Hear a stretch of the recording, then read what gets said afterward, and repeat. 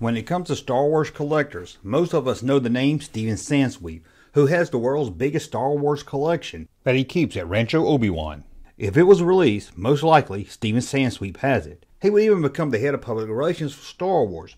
But when it comes to rare vintage Star Wars toys that never got released, when it comes to those one-of-a-kind prototypes, first shots, or Star Wars movie props, or even Star Wars cereal boxes, there's only one name that comes to mind at the top of the vintage collecting hill, that is Guz Lopez.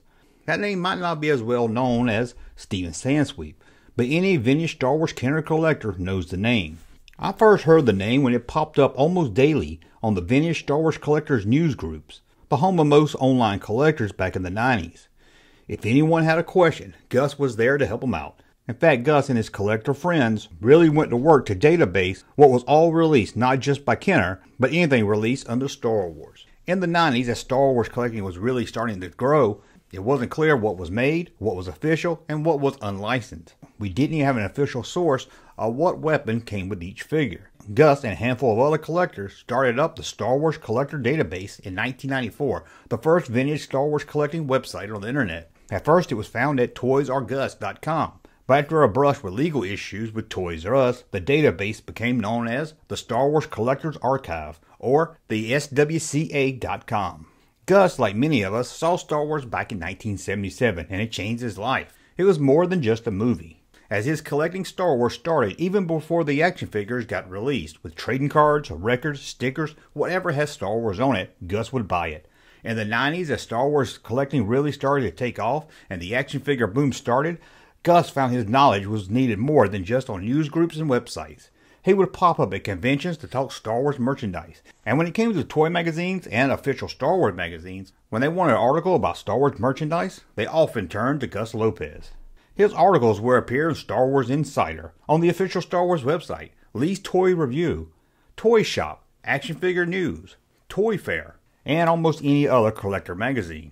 In the 90s, when most of us was hoping to find loose beat-up Star Wars figures at a yard sale, Gus and his collector friends were tracking down former Kenner employees, toy designers, or anyone that had knowledge of the history of the Star Wars merchandise, not just the action figures. Not only did this lead to great finds for his collection, from unreleased prototypes to first shots, but it also helped him learn a rich history of how things went from a drawing board to the toy stores.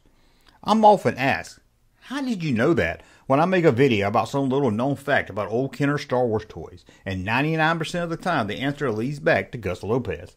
His vast knowledge of the subject is deep and impressive for sure, but it's clear to anyone that has ever heard Gus speak at a convention or read any of his articles. His tracking down Star Wars rarities and his knowledge isn't based on a greed to find fortune and glory. He collects because he loves Star Wars, and that's the best reason at all. And also, it seems he really loves cereal. And Gus is always there to help out a fellow collector. He's always quick to answer an email or even a social media post when someone has a question that's probably been asked 100 times before. And I will admit I have blown up his email box before, and he's always there to answer. Even if he's probably like, oh, that's that junk man asking me something again. But it's always great to know he's there to help me or any other fellow collector out. And if he can't help you, he'll tell you who can. Well, that's the Collector Spotlight as we look at the collection of Guz Lopez. I want to thank you for watching, and always, thumbs up like my content. Subscribe to the channel. We'll talk again soon. Hey, Junkman channel popping though. Thank you, sir, for that unsolicited testimony.